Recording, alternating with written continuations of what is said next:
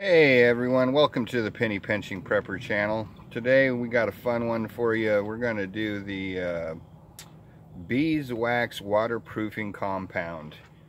This is part 2 video to my backpacking cot slash stretcher. So today we're going to go over how to make the waterproofing compound so that we're prepared later on in the week, probably another 3 days or so, something like that. We'll actually show how to wrap it up and finish making the cot, what it's going to take, and all that. But having the waterproofing first will make things a little easier for you guys and me, definitely. So guys, if you're new to the channel, do me a favor, consider subscribing. If this is educational, informational, or anything like that, get down and subscribe. That would be greatly appreciated. For those of you who've been around for a while, do me a favor, give me a thumbs up if you like the video. Give me a thumbs down if you don't. Either which way, it helps me out in the algorithms. And comments, guys, please leave some comments, even if it's just a smiley face or something like that, some sort of an emoji. But I do like answering and interacting in the comments, so feel free to get down there and tell me how I did, or if you liked the video, or if it's something that would help you, or just anything. So without further ado, let's get into this before I find myself blabbing too much. So we're going to need a propane stove. We're going to do this outside because we're working with flammables today and we don't want to burn down the kitchen, right? So what you're going to need for this project is you're going to need 1 pound of beeswax in a pot. I already weighed it up. It's 1 pound. Didn't want to torture you guys with making this video too long. So there's the wax. Alright, you're going to need a 1 cup measuring cup.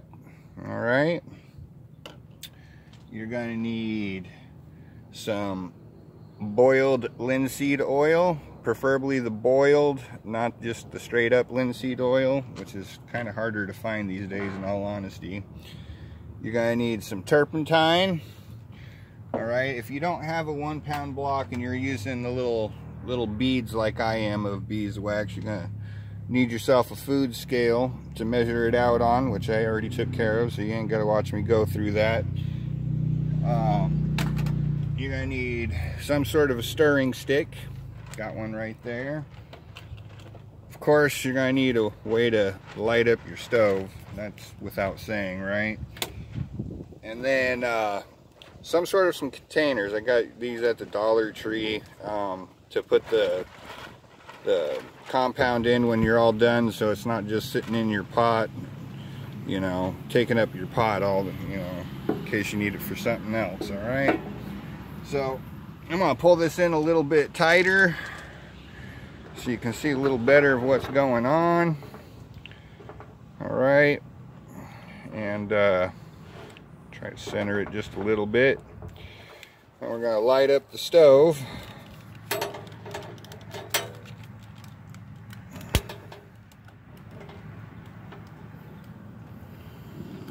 Alright, and we don't want to get too hot because we don't want to scorch the bottom of the pan or bring the wax to a boil or anything, so we want to keep it down at a minimum. We don't need to go real high, we just want to melt it slowly.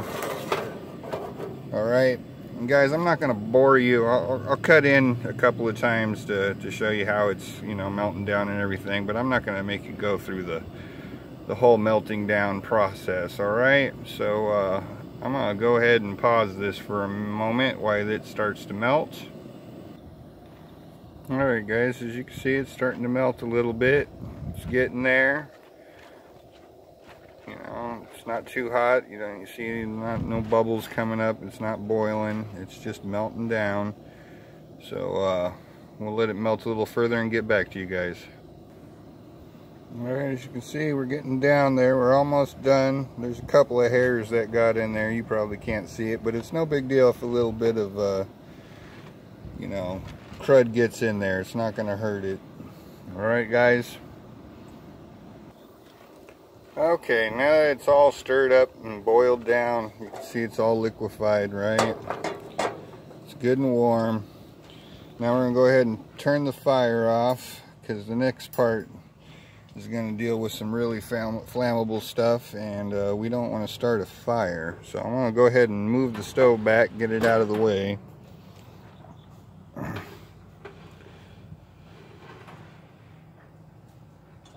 Bring this back into view. Alright.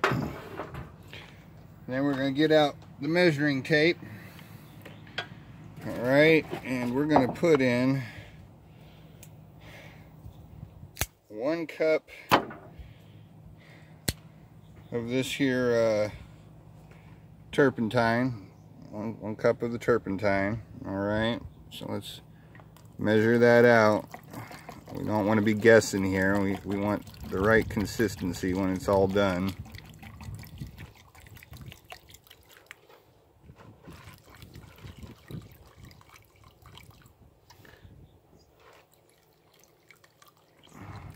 Alright, 1 cup of turpentine. And then we want... Make sure you guys shake these bottles real well too, especially the boiled linseed oil. Messed up, said linseed oil, but y'all know what I mean, the linseed oil, alright? Now, especially when you put this linseed oil in, there's a possibility that it's gonna try to coagulate, or, you know, start to cool down real fast when you put it in. And some of that beeswax might kind of... Oop, sorry, didn't mean to shake you guys there. So go ahead and stir it back up. Make sure that it's all mixed in real good when you get it all...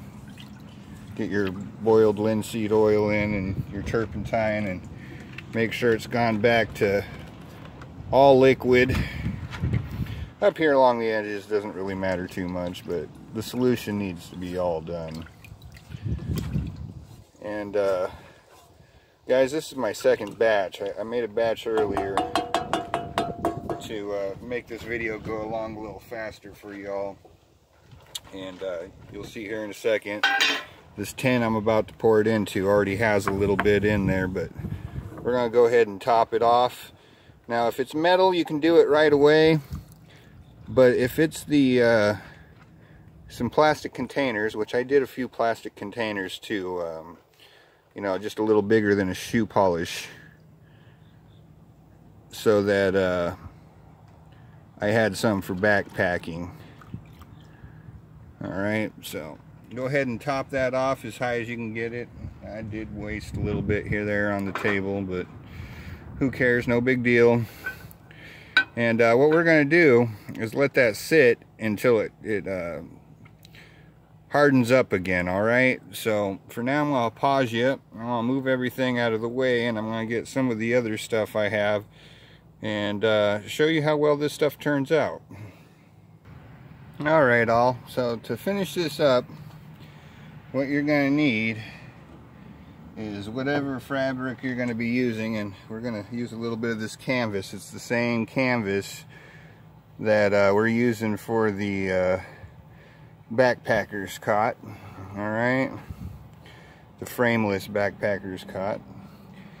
Alright, you'll need a hair blower. Woohoo!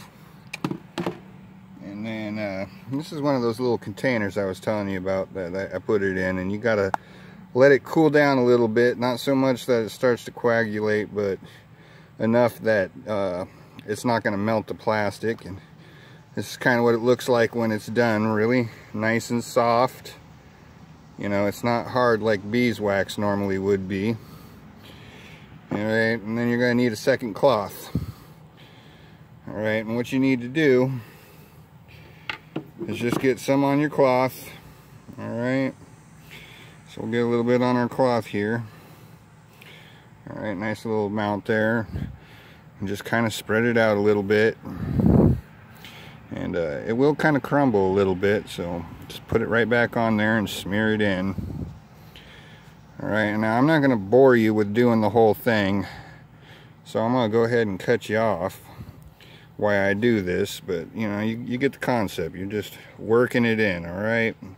Doesn't need to be super thick, just needs to be over everything. Alright folks, when you get it all done, I don't know if you can tell the color difference, but that's what it looks like on one side after you get it spread all over the whole thing. Here's the other side. It should be a little more beige, less yellow.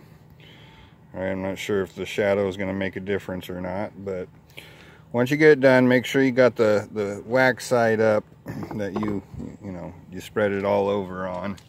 And then you're going to take the hair blower, alright, and you're going to work it around real good and get it melted in. And I don't want to trouble you guys with all the noise, so I'm going to pause you and I'll do it and show you when I'm all done, okay? But keep moving. Make sure that, you can get close and keep moving, but don't leave it in one place for very long. We don't want to burn the fabric, alright? We don't want it scorched. So let me pause you and I'll get back in a moment. Alright guys, once you get it all done, you'll notice, well, maybe you will. Like I said, I'm not sure about the lighting and everything, but you'll hopefully notice that it's the same color on both sides, which means it's soaked in real good and all that. Now it's still warm, and we're going to take a few more seconds and I'll shut you off so this video don't get too long. But take the time to let it cool down and really set in the fabric before it's ready. And the other thing is, if you're doing this out, in the bush, it's one of those things where you don't have a hair blower. You can set it out in the hot sun and let it sit there all day, and it should, slowly work its way in and melt in and everything. If you're going to use a fire, don't get it too close to the fire. You don't want to go up in flames. This has become mighty flammable now, so something to keep in mind. Talking about like basically a candle now. But for waterproofing, I'm telling you, you can't beat this, guys. This stuff works great, and I'll actually demonstrate it here in a little bit. I got a cup of water right here, and I'll show you how well it actually beads up.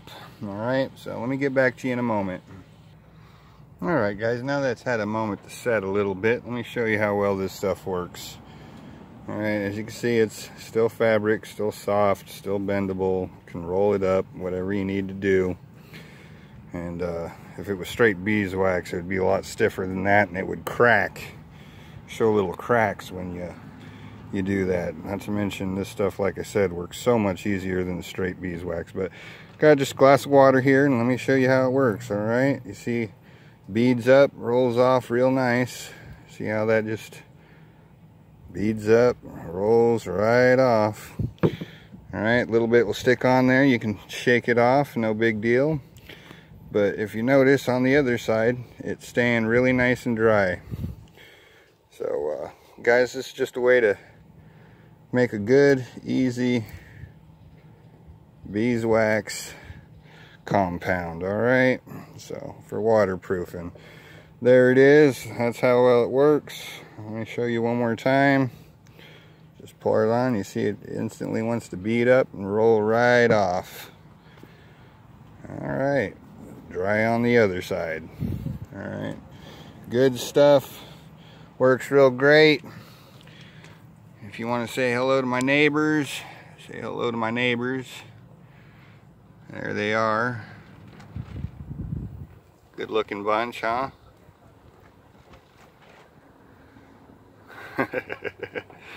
Anyways, guys, I'm going to go ahead and end this video. And I want you to remember, God's good and God bless. Oh, one last thing.